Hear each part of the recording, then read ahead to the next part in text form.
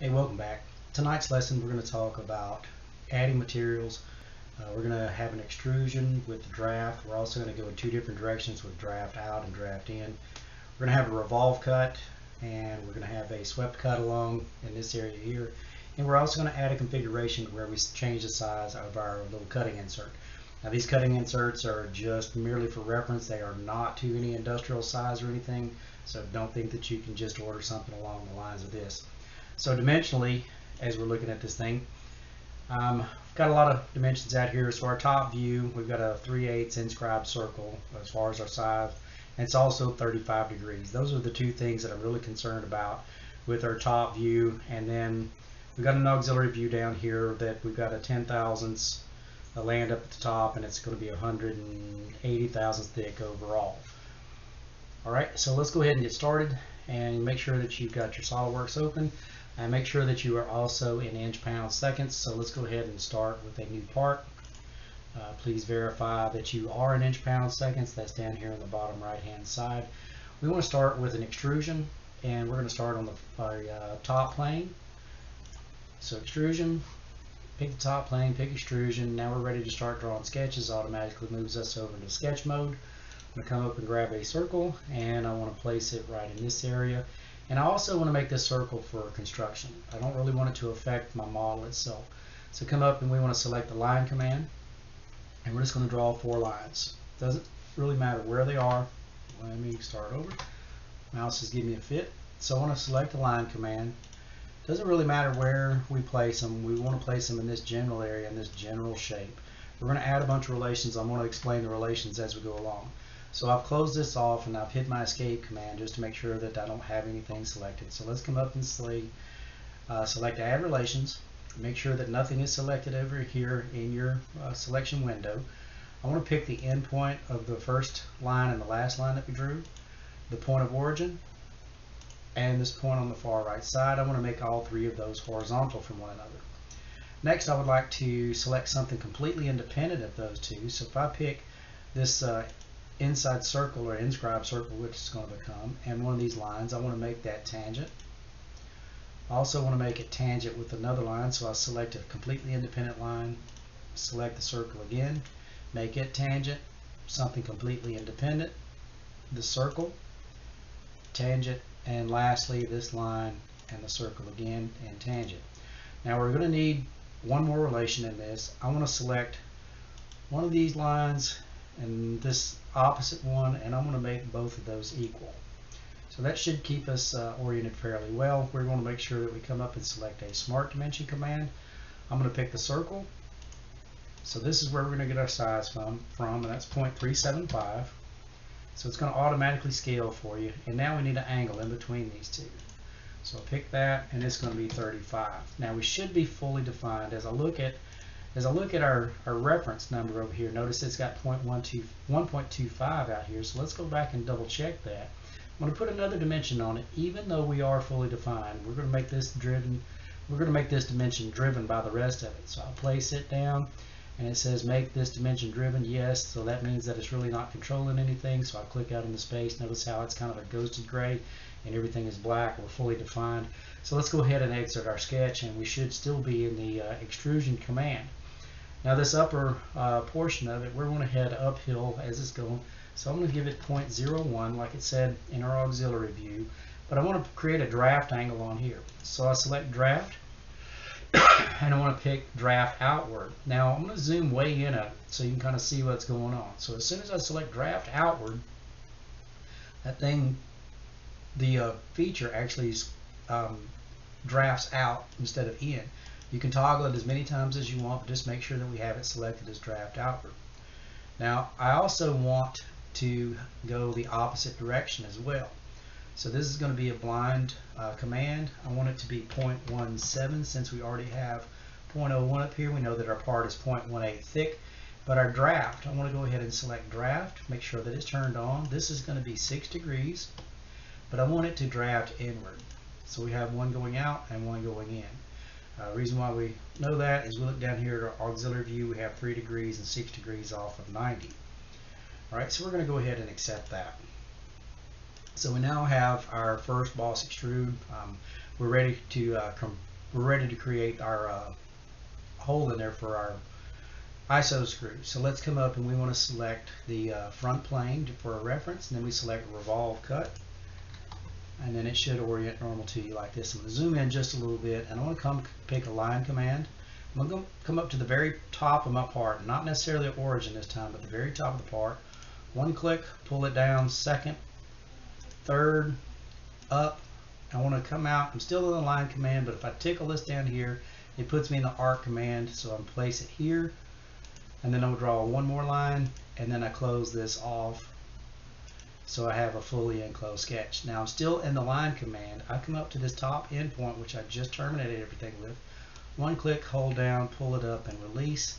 And I want to make that for construction. The reason why I did that is that's going to be the axis that we're going to revolve everything around. So let's use some smart dimensions as we look at our drawing here. So we have 180, 100, 30, and it looks like we've got a 10 thousandths radius and an 80 thousandths radius. Let's go back here and take a look at this. So we want to come up and select this radius, and that was 0.08. This dimension was 0.03. And now we're ready to add some diameter dimensions. So I want to pick this vertical line, and then I want to pick my center line or my axis that we're going to revolve around. I'll stay on this left-hand side where the majority of my sketch is. It's just a linear dimension, but if I pull it to the opposite side of that, it doubles that dimension for me. So I want to place it down, and then that was going to be 0.1. Now as I'm looking at my mouse pointer, it still shows that I have an axis and that I have a D for doubling dimensions. So I want to pick this upper one, place it down, and it was 0.18. So now my sketch is fully defined, but I know that there was a 10 thousandths radius right here as well. So I'm going to come up and select the sketch fillet, and I want to give it a 0.01 dimension, and I come pick this endpoint right here. Gives me the preview, keep the corners constrained, and I do accept it. So now we're still fully defined, and when I exit our sketch, it's going to create this revolve cut in here, and we want to go ahead and accept that as well. So now this thing has some radiuses on the outside. Now the radius is the same size all the way around, but what I want to do is I want to select these two corners individual of these two corners. Most of the time these are the ones that change, and these are the ones that typically will stay the same. So let's come up and select a fillet command. Let's change the size to 0.03, and now I want to pick this edge and then this edge. Now there's a pretty neat trick. I don't have to rotate it around to pick this back side. I can come over here and just hover over for a little while. It gives me the preview of that little orange line right there. So I want to accept it, then I'll come down and I can pick that line as well. So now I'm good to accept it. So I want to come up and select a fillet command again. I want to come over here to this side. I want to pick the edge, and I want to pick this edge. Same thing on this side. Pick this one and then this one. 0.03 as well, and we accept it. So we're working our way around here. Now the next thing that we want to do is we have like a chip breaker that's up in here. So this is going to be where we do our sweep command or swept cut. So everybody, we want to select the sketch tab, and then we want to select sketch. Just because you select the sketch tab does not mean that you've selected sketch. So come up and select sketch. It's going to ask where you want to do it or what plane you want it on. I want this very top surface, so we pick it. It should orient normal to you. If it doesn't, use a Control-A command. I want to use the offset entities. I want to pick this outer edge. It's going the wrong direction and it's awfully big as well, so I want to make that 0.01. And it's not on the part itself, so I come over here to our tree and I'm going to reverse it. Now it is. So I accept it. Now I need a regular line. So I'm going to come up and pick this endpoint, pull it out, place it in that area somewhere. I need to select it again because I didn't terminate mine correctly. So endpoint here. Now we have two lines. So I want to add a relation.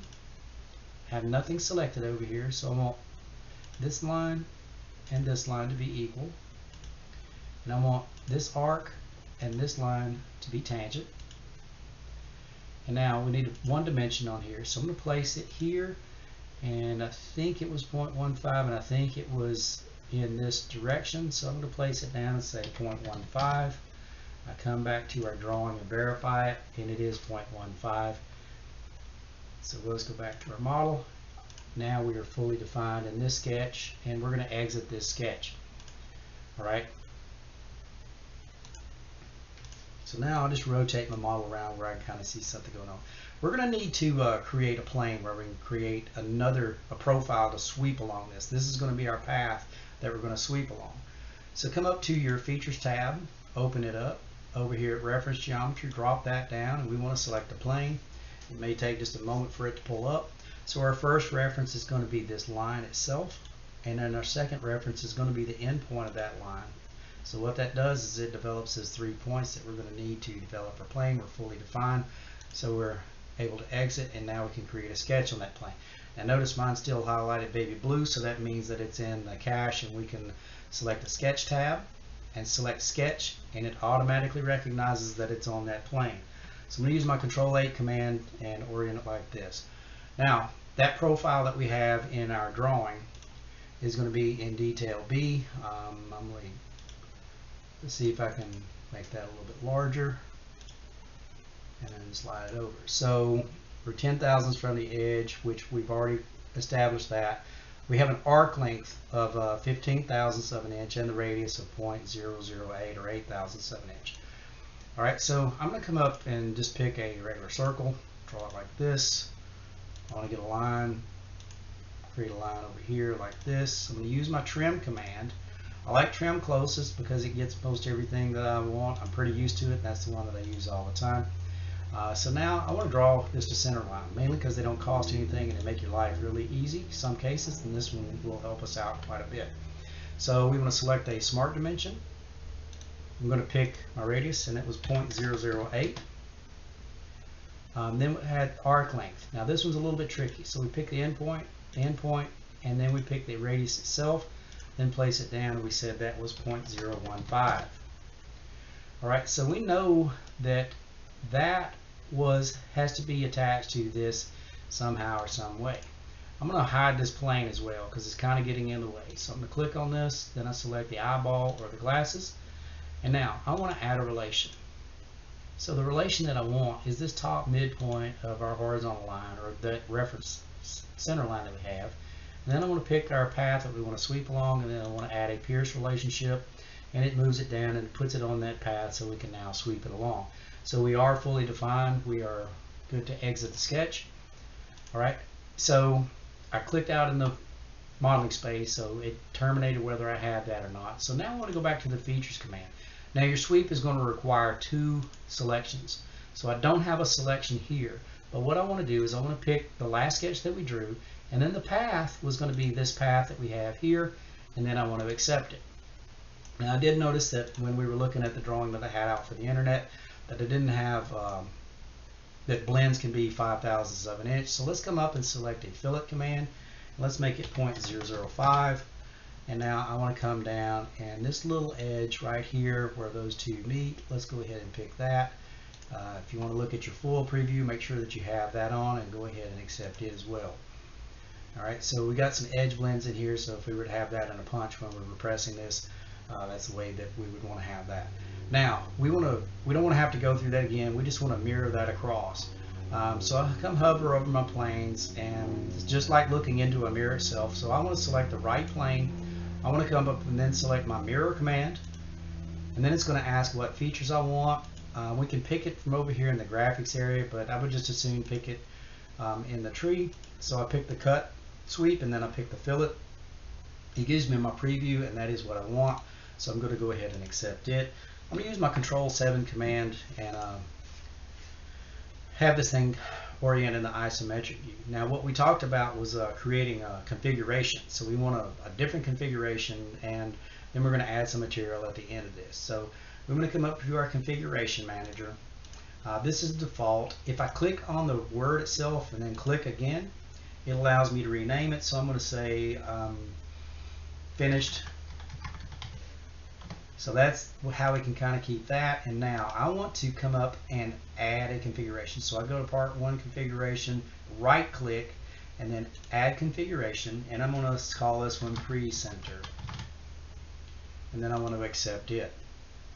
Alright, so now I have a finished part and a pre-center part. Notice this one has green in it and this one does not have. It is a ghosted out.